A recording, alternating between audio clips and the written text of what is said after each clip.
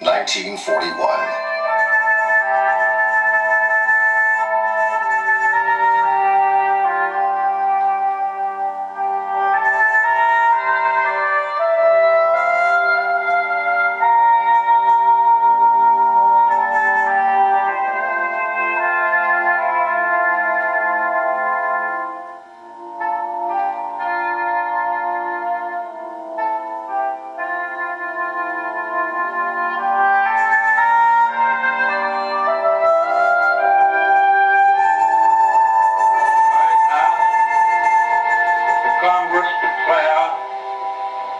Since the unprovoked and dastardly attack by Japan on Sunday, December 7th, 1941, a state of war has existed between the United States and the Japanese Empire.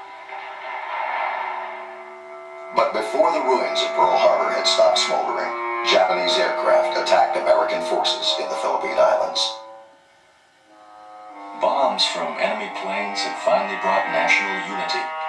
In charge of Army forces in the Far East was General Douglas MacArthur, an American steeped in the history and culture of the islands. MacArthur consulted with his friend Philippine President Manuel Quezon. Together, they managed to delay the inevitable Japanese advance. The cost was enormous at Clark Field. Half our total bombing force was destroyed on the ground. But this didn't stop the Far East Air Force from wiring its planes together on emergency fields to fight what was destined to be a losing battle.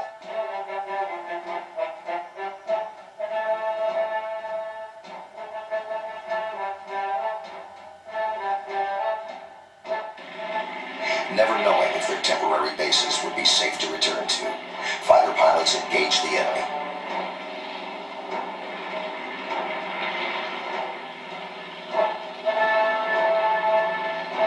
The few B-17s that escaped destruction joined the fight.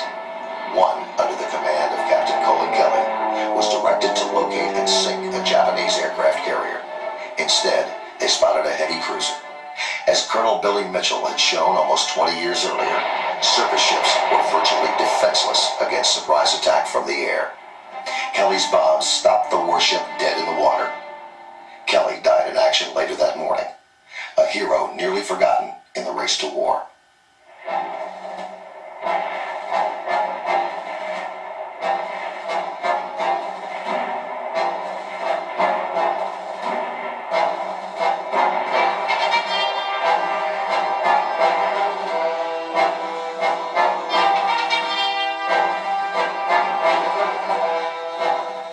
The Japanese finally drove the Allies out of the Philippines.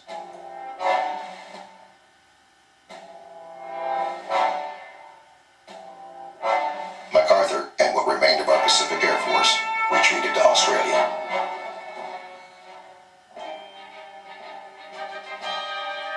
There had been a few of us Americans in the war, even before Pearl Harbor. We were working for retired General Claire Chennault, Special Advisor for the Chinese Air Force. Our P-40 Tomahawk squadrons trained secretly in Burma. We painted our birds up with gritted teeth and called ourselves the Flying Tigers.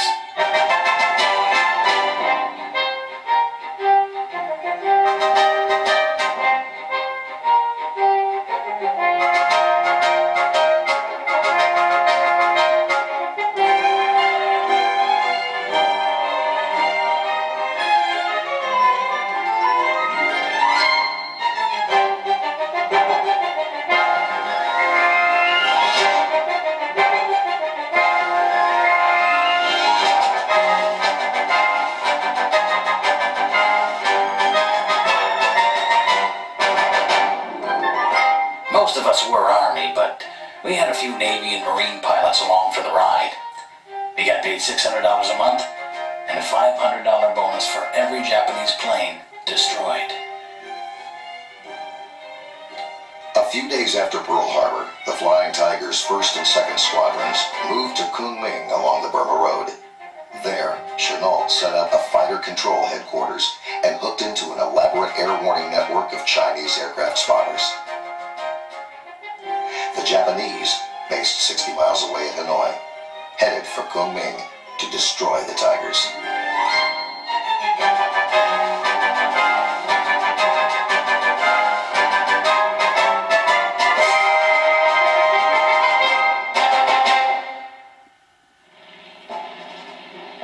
The moment the Japanese flight was airborne, word was being flashed to Chennault and the Flying Tigers that they would soon be under attack. Isolated spotters used lanterns on hilltops to pass the signal along.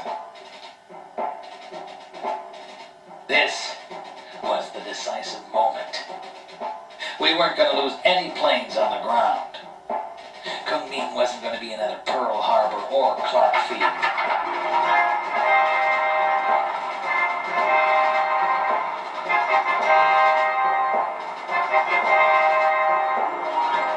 The Japanese were about to feel the bite of a razor-teethed tiger sharks.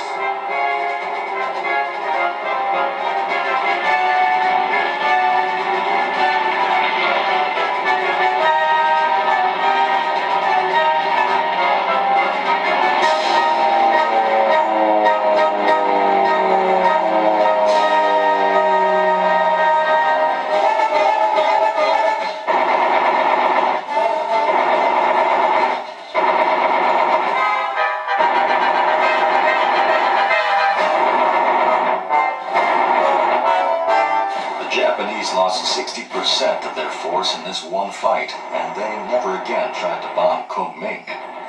The 84 Flying Tigers were our only fighting airmen in China, and the only fully engaged American combat air force in the war.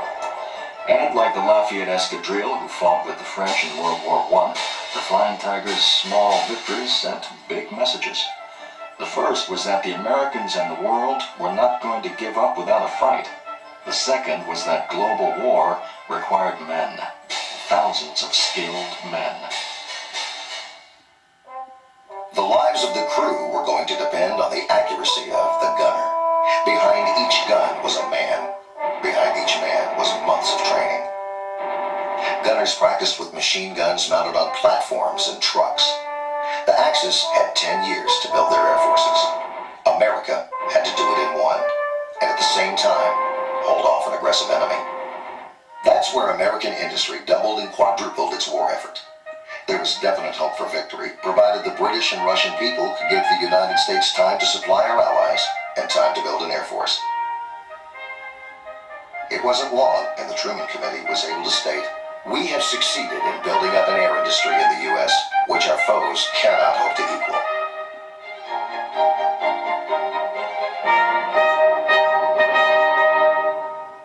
Planes alone were not enough. The amazing success of the Germans had awakened belated American interest in vertical envelopment, which is the landing of an airborne combat force behind enemy lines. There was nothing new about an airborne army. Billy Mitchell had received approval for such an operation during World War I, but even he never dreamed of entire armies filling the skies.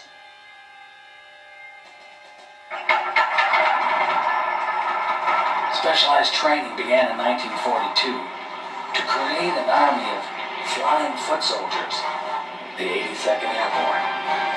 A tactical exercise in North Carolina tested their abilities.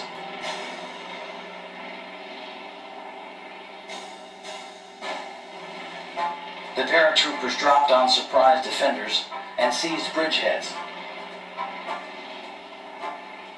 Following close on their heels were waves of silent gliders, towed by cargo planes, and released within range of their target.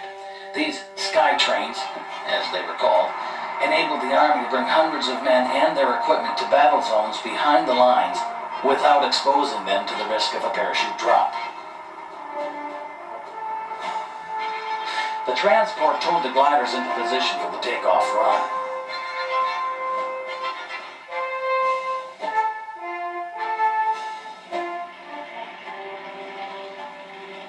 This made room for another sky train, then another, and another.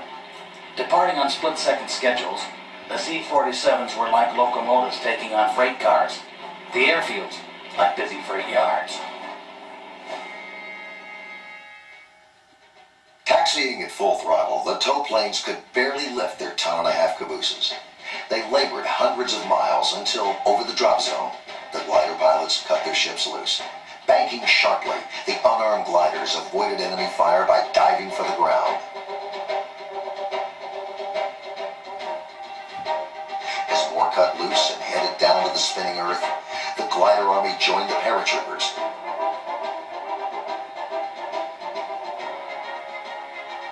Thus, the AAF gave the infantry wings, and the weapon, vertical envelopment, became a reality. Whatever the capability of fighters in the field, there is no hope for victory without a steady supply of men and machines. At the time, America had the best commercial air transportation in the world. Almost immediately after the outbreak of World War II, the War Department contracted with airlines to ferry men and supplies quickly across the ocean. The ferrying service was reorganized as the Air Transport Command under veteran flyer General Harold George. By summer, ATC routes touched all 6 continents. The growth of the Air Transport Command closely paralleled the expansion of the Air Force itself. In less than 2 years, sky bridges connected practically every corner of the world. ATC Skywagons, guided by the Army Airways communication system, crossed the Pacific on the average of 1 every hour and a half, the Atlantic every 13 minutes. We needed a break. The Philippines had fallen. Americans had been humiliated and tortured on Bataan. The Nazis were running wild all over Europe and North Africa. We needed something to give a boost to the folks back home. A submarine officer proposed a plan to strike back at the Japanese, and Colonel Jimmy Doolittle was handed the task of figuring out if it could be done. Doolittle figured, and said it could. It was an idea so daring, so beyond anything anyone had tried before, that the Army took it to the White House for approval. The President listened quietly, thought about what was being proposed, and gave a one-word answer. Go.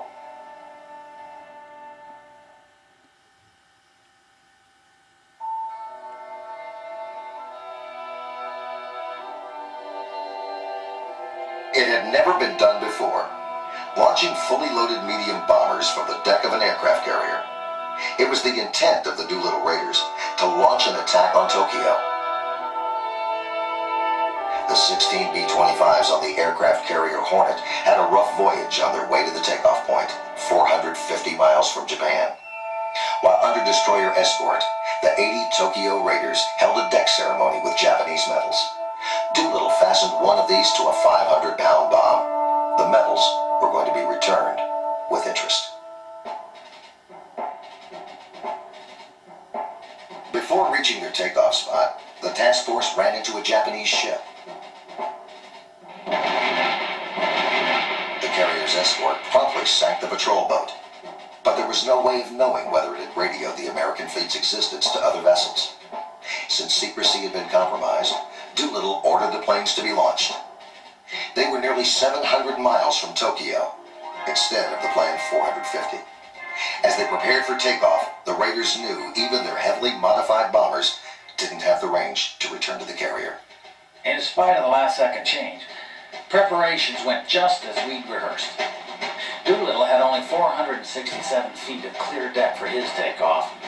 Behind him, the rest barely had room to rev up, and the last plane hung precariously out over the stern of the Hornet.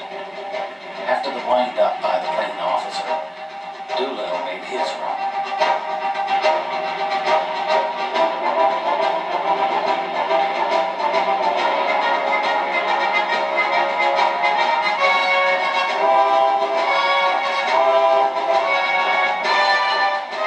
He got up with 100 feet to spare.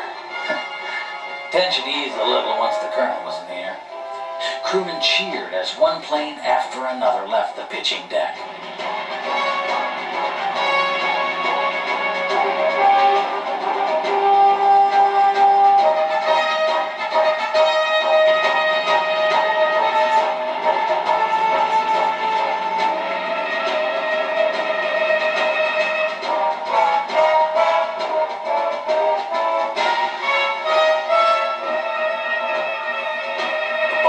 flying practically unarmed to lighten the load and give them extra range.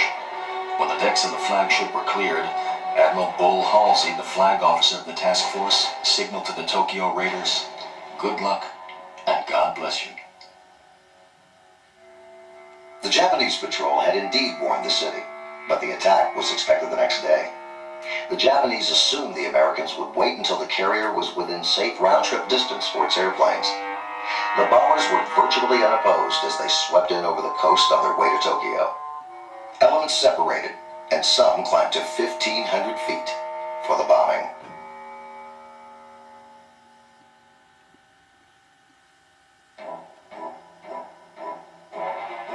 When Doolittle's planes appeared over Tokyo, the city had just completed an air raid drill. At 12:15, the attack was opened by Doolittle, who dove in before he dropped his payload.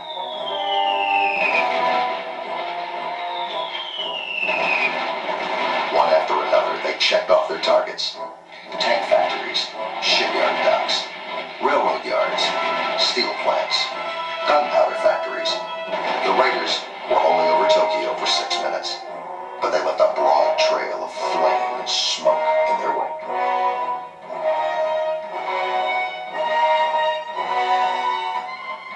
The military effect of the raid was minimal, the physical damage repaired in a few days. But Japan had had its first taste of war on its own soil, and it rattled them. They were no longer immune to the war they had started. They were no longer immortal.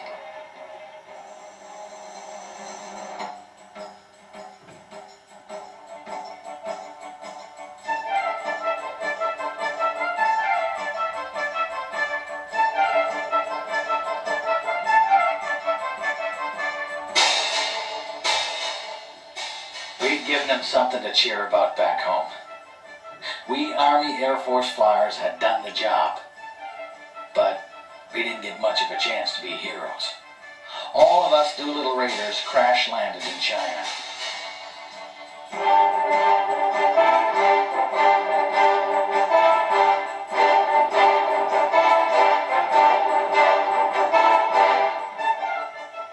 Some of them died, but most of us made it back to fight again. Doolittle himself returned and promised that our raid was just an omen of the eventual destruction to be heaped on Japan from the skies.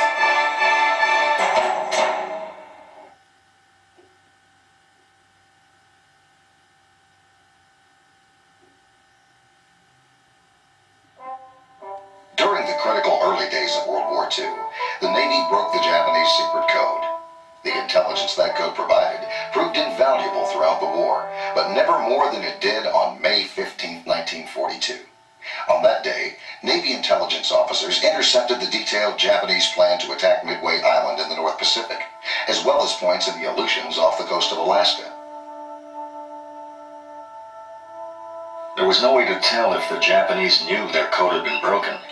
If they did, the whole transmission could have been nothing but a setup. That would be the end of the already tattered U.S. Pacific Fleet. But if the transmission was legitimate, if the Japanese really were planning a move in the North Pacific, heading off that attack could be a turning point in the war. The Army and Navy decided to gamble, to try and intercept the Japanese fleet at Midway. The Air Transport Command delivered reinforcements, bombs, and ammunition to the Aleutians and B-17s to Midway. We knew every last plane would be needed for the battle. After the long flight to Midway, with no rest, our crews went immediately on patrol. A Navy Catalina spotted the Japanese fleet, more than 80 warships, as advertised. The coded message was authentic, and we knew we were in for a fight. The Japanese task force divided. Some steamed north toward Alaska, but the main body headed for Midway. 470 miles west of the island, the battle stage was set.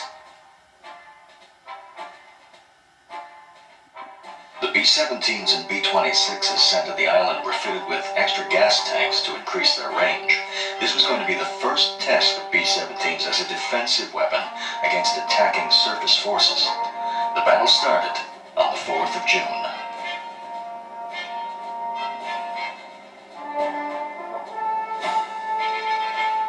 B-17 crews under Colonel Sweeney were joined by 5 from Colonel Alex Byrne.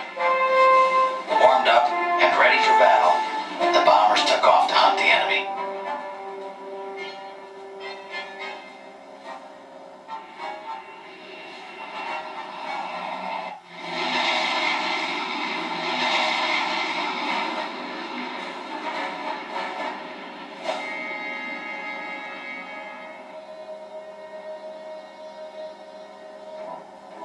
100 miles out, our bomber commanders received orders to change course. An enemy carrier force had broken away from the main fleet and was launching an attack against our base. Our B-17s were sent to get them.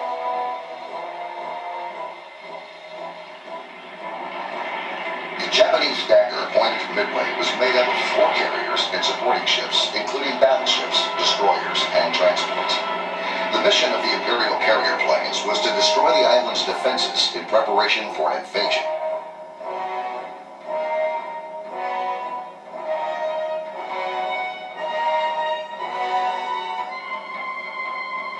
Marine Vindicators sprang to meet the enemy and the battle was on.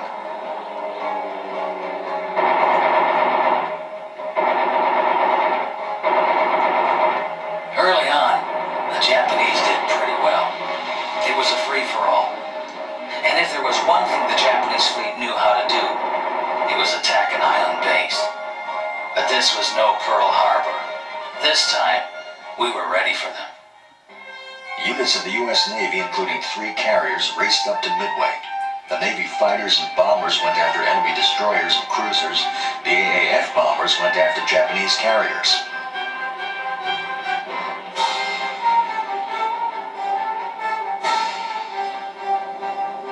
First, our bombers attacked from 3,600 feet.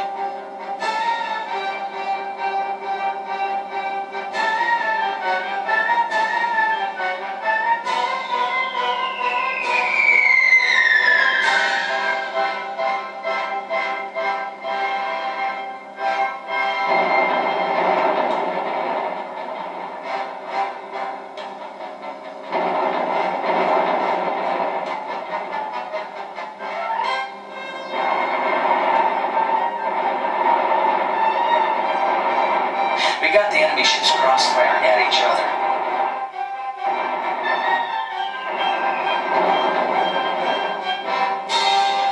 During the 3-day battle, Japan lost 4 carriers, 2 heavy cruisers, 3 destroyers, 8 artillery vessels, 275 aircraft, and 4,800 men. We had smashed the Japanese dagger.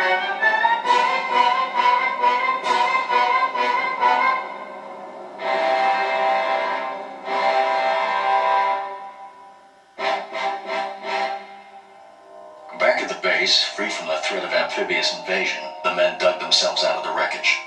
A Navy PBY, which had rescued a ditched B-17 crew, now brought them home. The battle ended with Midway's installations, including the hospital, badly damaged by enemy bombers. Marines and airmen who had fought side by side took time out to salute the 92 officers and 215 enlisted men the U.S. had lost.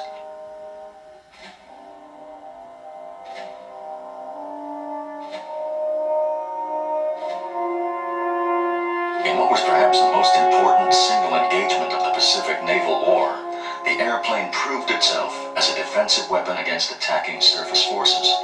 The Japanese had suffered their first real defeat. On the other side of the world, in the Atlantic Ocean, air power was about to have to prove itself once again, this time against a navy of subsurface killers.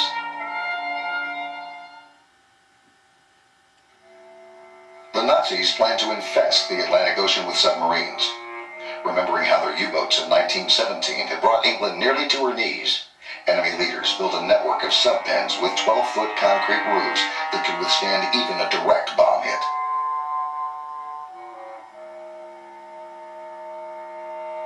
They launched new and more capable U-boats and developed battle tactics that seemed, at the time, almost invincible. By early 1942, America was supplying virtually all of the Western Front war effort. By torpedoing the transatlantic freighters, the enemy sought to cut Europe's Lend-Lease lifeline. They hunted in wolf packs, teaming up against even the most protected convoys.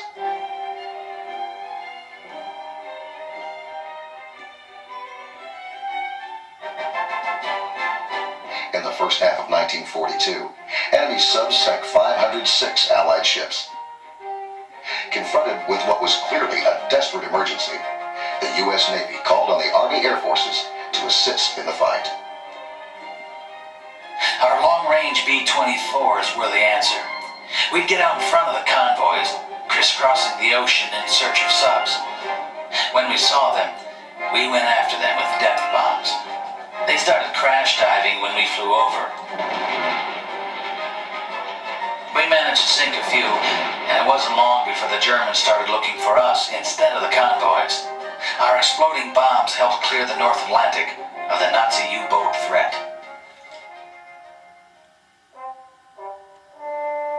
June 1942, New York Harbor.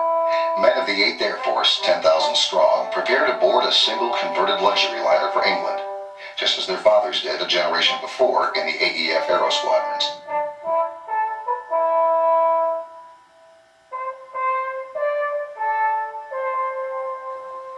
The Royal Air Force, which had fought brilliantly in the Battle of Britain, set out to teach the Americans, and the Americans set out to learn. As well as the English and Americans got along at ground level, in the command post there was a basic disagreement on tactics. The AAF came over prepared for daylight precision bombing. The British, who had suffered catastrophic losses on day raids over occupied Europe, preferred bombing under the cover of darkness. Accordingly, the British Bomber Command picked their targets, trained their crews, fed them lots of carrots, and designed their planes for deadly night attacks.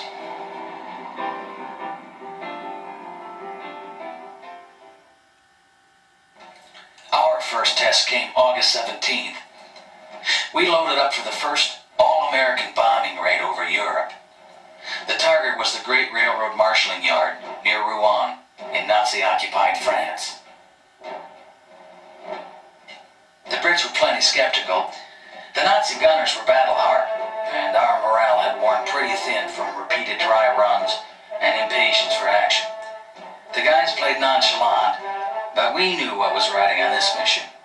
We were out to prove the effectiveness of daylight high-altitude precision bombing. Maybe we didn't know any better, but we had plenty of confidence. Confidence enough that at the controls of one of the lead ships was the old man himself, General Aker, flying a B-17 named Yankee Doodle.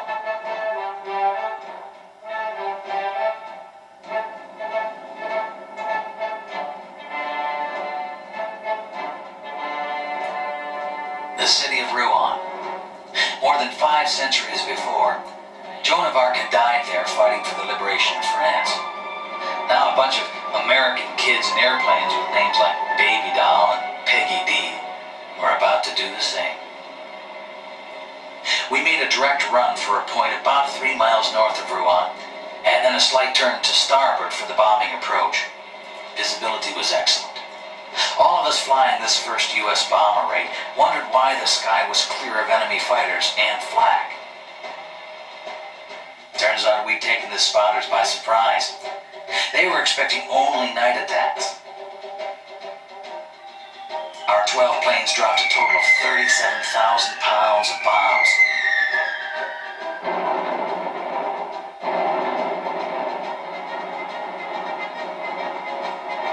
Then the flak came up to meet us. Daylight gave the Germans better targets too.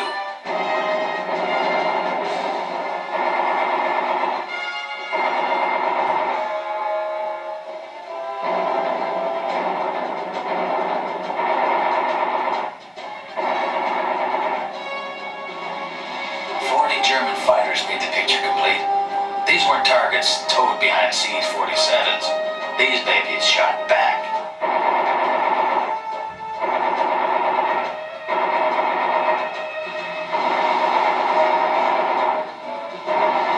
When we finally shook off the enemy attack, I took a reading. Incredibly, our group was intact. No planes down. At British Bomber Command, Air Chief Marshal Harris sent General Aker enthusiastic congratulations. Yankee Doodle, he said, certainly went to town and can stick another well-deserved feather in his cap.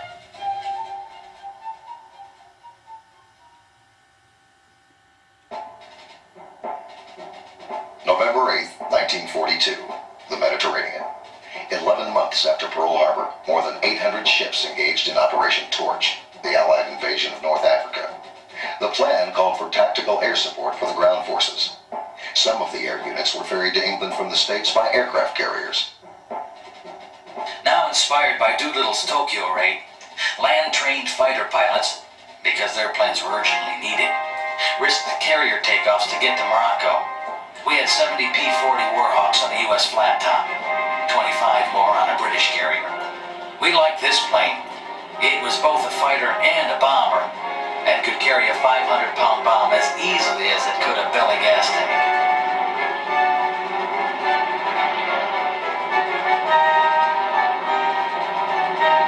At 2 and 3 minute intervals, we raced down the short deck and grabbed for air. Felt like somebody pulled the runway out from under us awfully fast. We cleared the decks and buzzed the carriers for luck. Then the entire group headed for the already battle-scarred landing fields of French Morocco. Allied forces had rolled over the opposition and moved halfway across North Africa only to grind to a halt because of weather and lack of supplies. The Allies were almost within sight of the enemy's big supply forts in Tunisia. However, logistics and mud dictated the decision. At General Eisenhower's order, the attack was postponed indefinitely. The mountains, the roads, even the air seemed to ooze from 6 weeks of steady rain. Nothing moved on the roads. On the temporary airfields, wheels went no place. Only a few meager supplies trickled through. For once, like the foot soldier, air support, the umbrella for our ground forces, was stuck in the mud. The enemy was in much better shape. They had hundreds of planes operating from permanent all-weather fields. Their veteran, battle-trained Luftwaffe was sure of easy victory over crippled American air units. Allied harbors and airfields were primary targets. Air defenses were weak, open to enemy dive bombing and strafing.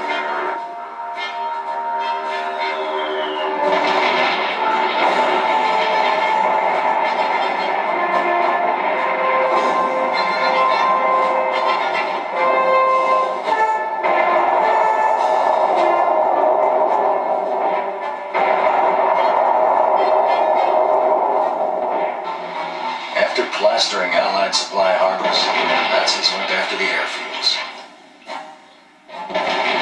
The ground seemed to rise and burn under repeated attacks. The Allies suffered huge losses, and as they rescued their wounded, new and faster ways were improvised to carry casualties to safety. The planes, which had brought in high-priority supplies, took out higher-priority men. With air evacuation, casualties were only hours from hospitals that might be days away on the ground. The brass was helping us get on even terms with the Luftwaffe. The Army transport boys took over entire railroads to keep us supplied. A while back, we'd nearly run out of 500-pounders, but now we had plenty. Gasoline rationed at home gave us mobility in the desert. The battle for supply was being won. On February 14th, Rommel's Africa Corps attacked at Kasserine Pass. After 8 days, the Axis initiative was exhausted. Rommel quit his African command and returned to the fatherland.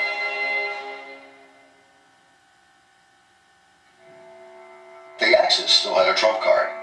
The Africa Corps blocked the way to Tunis. The Allies froze, seeking weak spots, shifting forces, and building for a breakthrough. On the morning of May 6th, they called for tactical air support. Weather was good. We had gasoline and fresh planes and men. The Northwest African Tactical Air Force drew up a schedule for an unprecedented wave of air attacks. They ordered us to concentrate on an area 4 miles long by 3.5 miles wide.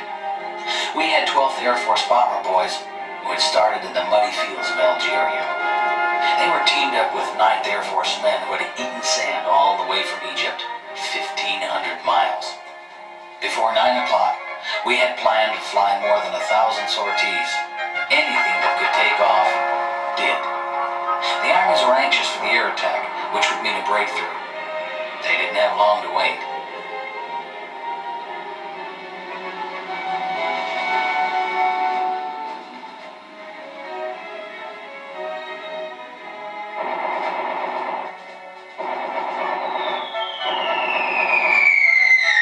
Resistance began to crack.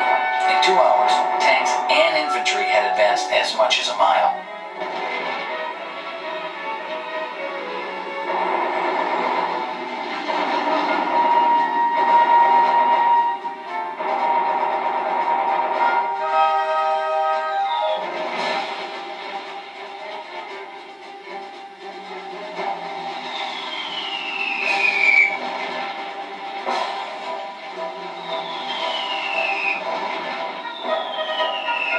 The Germans, realizing their desperate situation, retreated to make a last-ditch stand.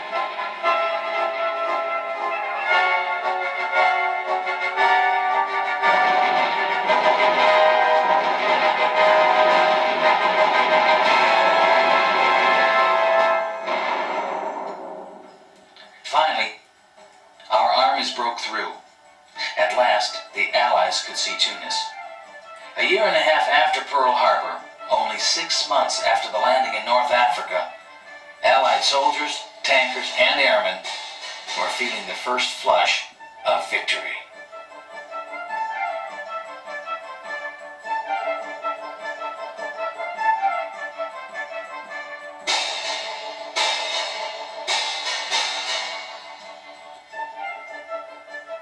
The citizens of Tunis cheered the crusade for freedom and now had a new champion, Allied air power. The Allies took 250,000 prisoners. In the German defeat, we learned the strength of joint unified command of the troops on the ground coordinating with the planes in the air. Allied air power had destroyed enemy planes, guns, and ships, and that paved the way for the final destruction of the opposing forces on the ground.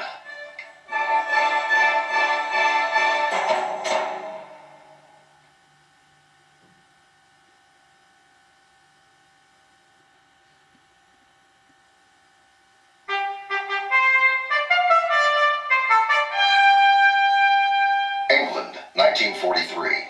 Barely 1 year after the first American raids over Fortress Europe, the 8th Bomber Command prepares for a new mission. The first raids were conducted by 12 B-17s. This one was to include 376.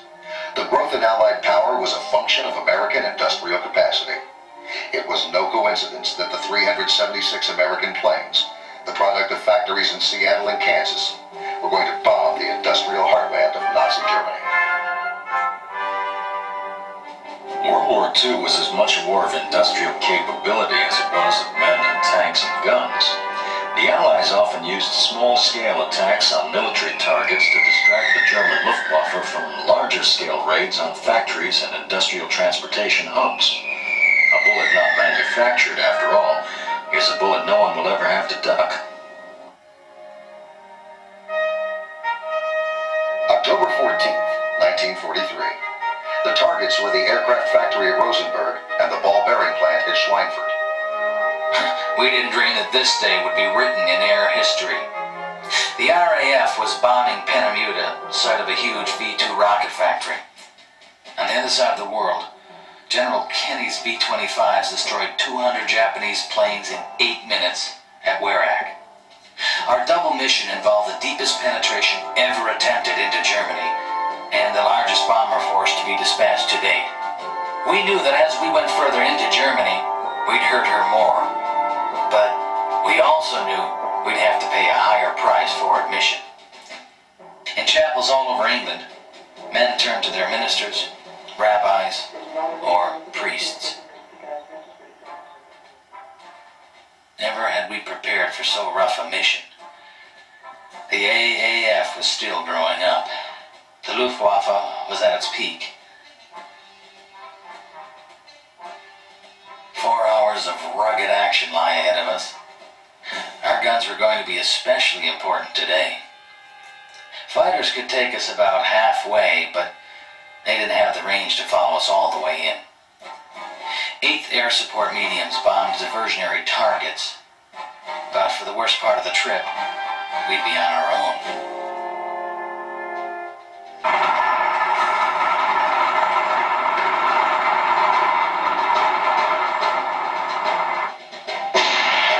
Soon, 30 tons of bombs, planes, and men lifted off. The leader of the first wing swept in a huge circle around the field.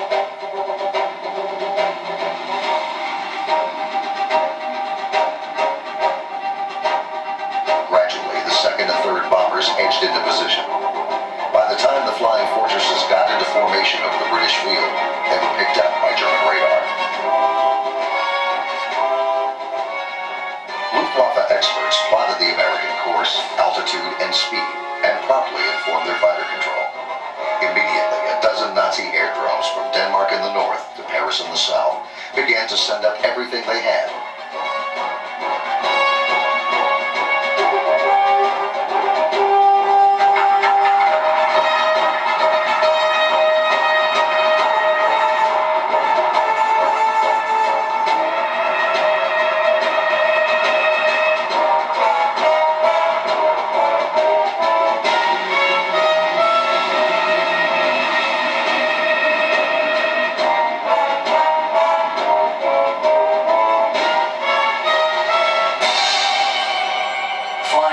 Territory, we felt like goldfish in a bowl. Strict radio silence was maintained. Trained eyes searched the sky for the fighters we knew would come.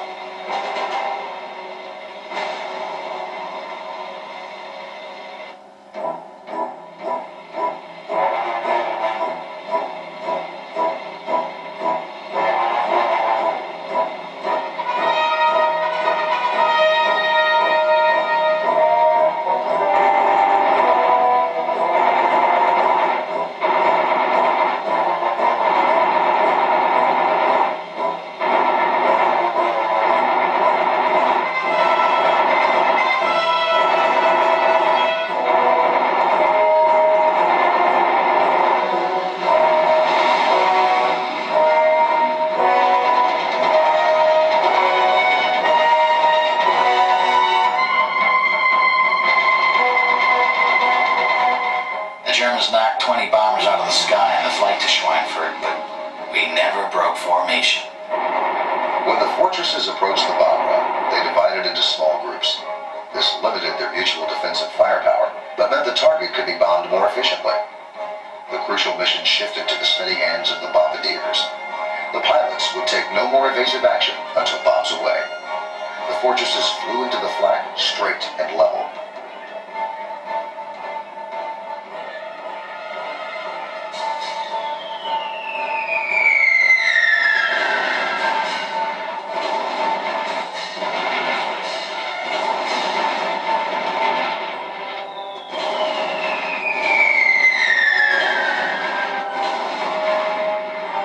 400 tons of high explosives crushed the two main ball bearing plants. As soon as we felt the plane lurch upward as the bombs fell away, we could defend ourselves again. Mission accomplished. The main idea now was to get home and get there fast.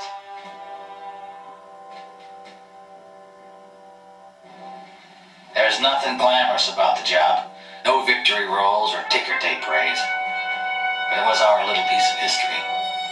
No bearing from that plant ever became part of any Nazi tank or truck or aircraft engine. 60 bomber crews had given their lives to make sure of that.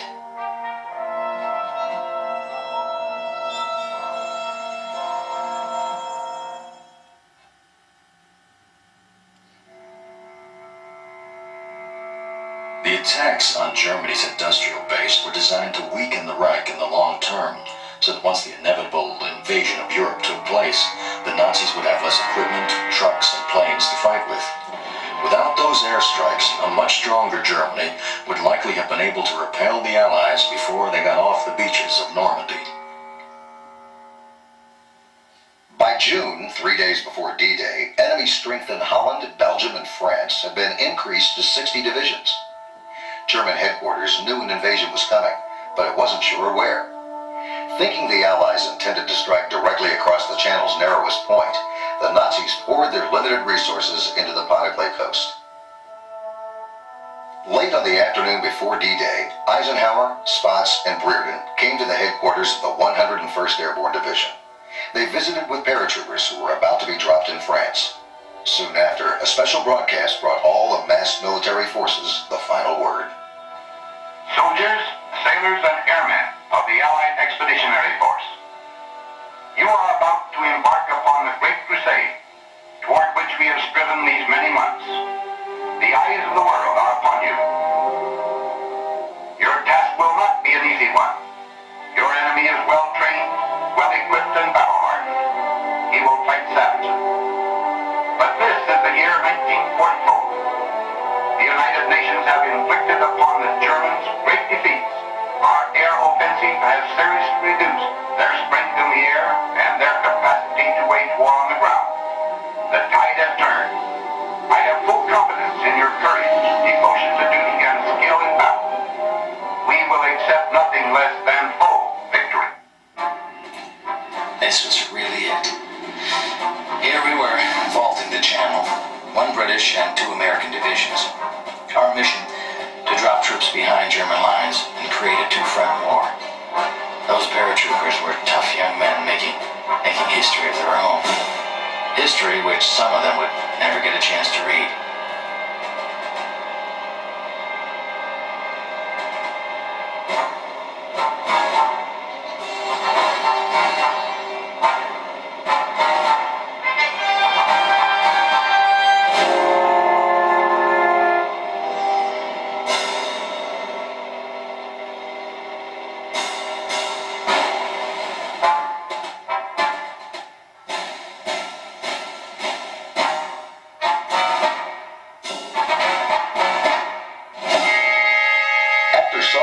Germans with millions of tons of high explosives, the AAF led the invasion charge across the Channel.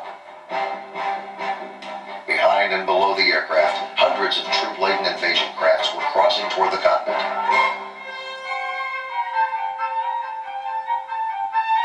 At busy airfields from Devon to Lincolnshire, Allied aircraft marked with D-Day stripes loaded everything they could hold: motorcycles, howitzers, jeeps, and armies of men. C-47 cargo planes ferried troop-carrying gliders across the Channel, cut them loose, and returned for another load.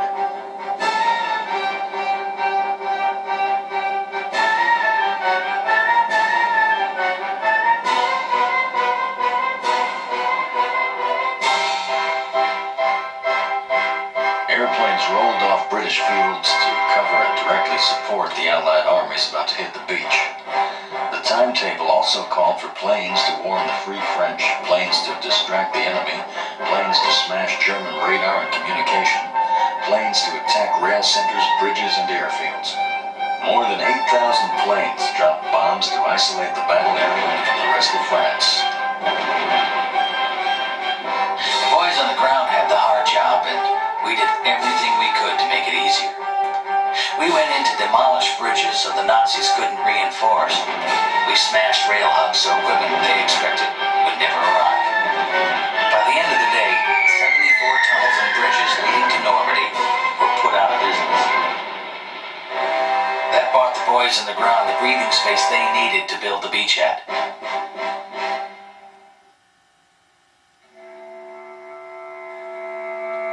In Italy, far to the south of the D-Day action, an air siege was raging. Beginning in April, a constant campaign of bombing had been directed at the Adriatic port of Ploesti.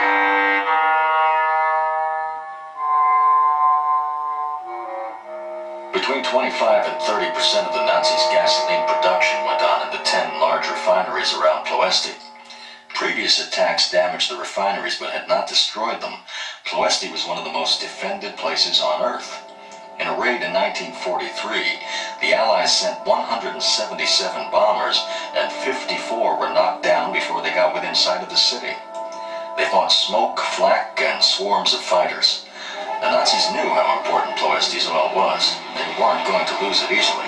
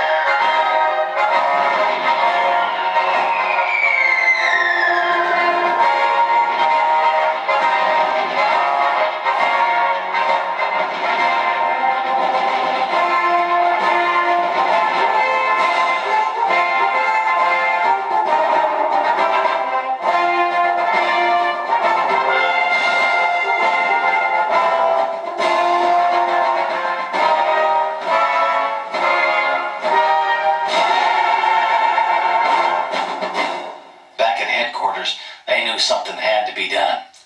After so many missions, the target was still effectively protected. High-altitude bombing just wasn't working, so on 10 June, operations decided on a new tactic: dive bombing.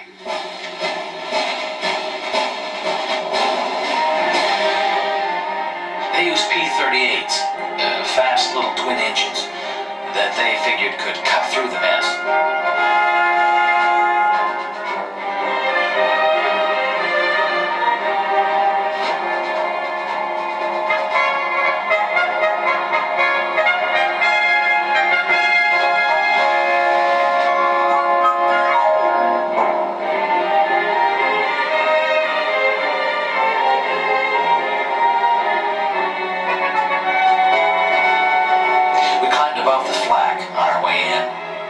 Stopped our wing tanks. Then we headed down. We went for the refineries and anything else we could see.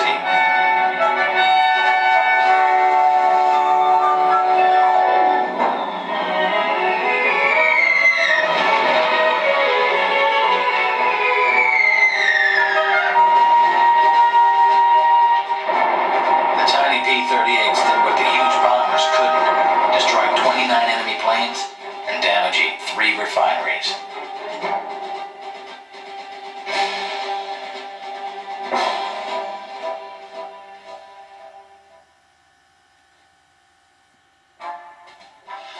Operations increased around the clock. Bombers were on target during the morning hours to disrupt the Ploesti working day before it started. 600 planes at a time went in, always with fighters in the lead. Everyone hoped the sheer concentrated weight of explosives would crack the German defenses. Ploesti sort of got under everyone's skin. After hitting it from the air, we hashed it out on the ground. We ate it, slept it, cursed it, especially the flak and smoke. The 4-month campaign, since April, had cost 1,900 men, the crews of 189 bombers and 41 fighters.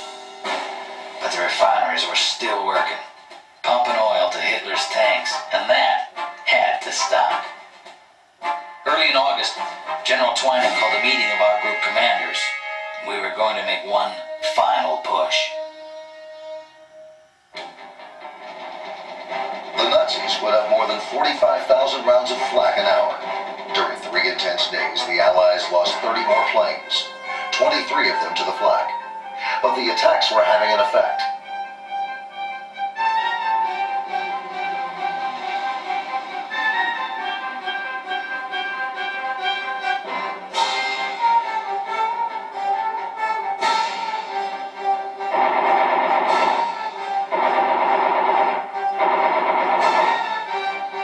Enemy fighter strength declined precipitously. With the fighters gone, the Mustangs and P-38s shifted to ground attack. Backed up by the bombers, the steady pounding whittled away 90% of Romanian oil production.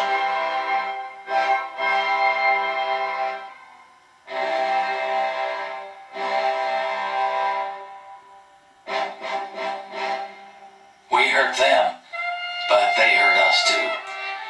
And we wondered about our missing air crews. How many would come back?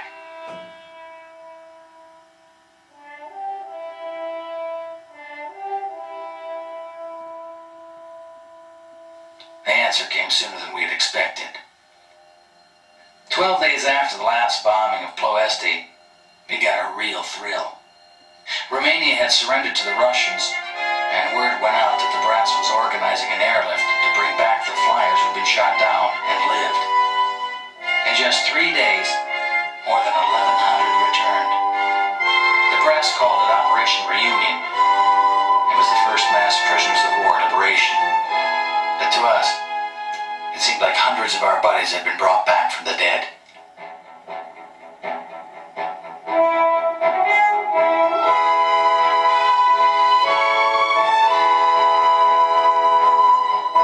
General Twining made sure the men got medical care and some hot food. And then he bid them Godspeed on their next mission. Their new checkpoint was the Statue of Liberty. Their target was home.